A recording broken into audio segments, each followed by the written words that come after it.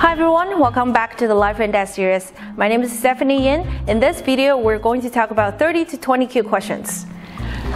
Alright, let's start from upper left corner first. Black to live, and code is incorrect. So when you look at the questions, you may already notice that black has some eye space on the top, and it looks like bent 4.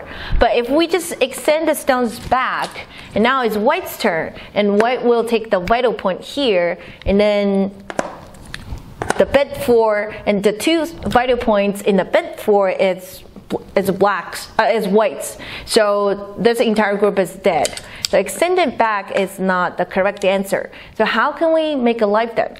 So the correct answer is, when you're trying to make your group alive, we always look for a sente move first. So where it's the sente?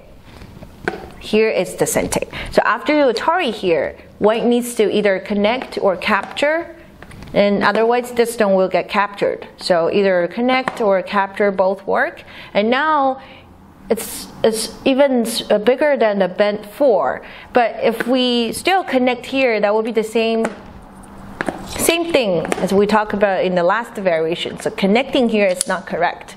And the vital point is the target's mouth.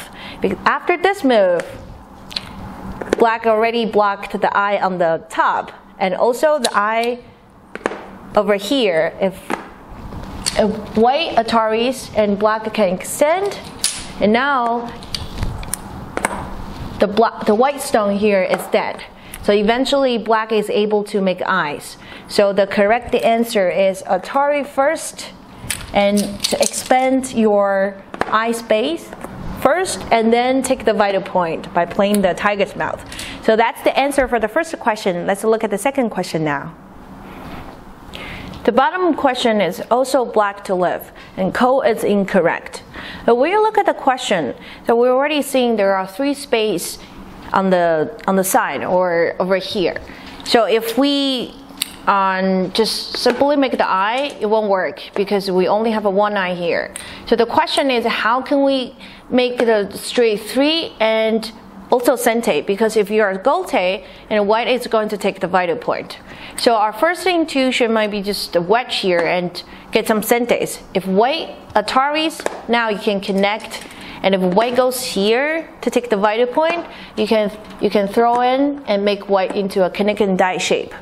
However, when you wedge, that's actually a mistake, because when you wedge here, white actually you can throw in first and destroy your straight 3 and then extend it down the stone and connect. So now you only have one real eye here. This eye here is a false. So wedge is not correct. And where is the correct move? We're just connecting directly.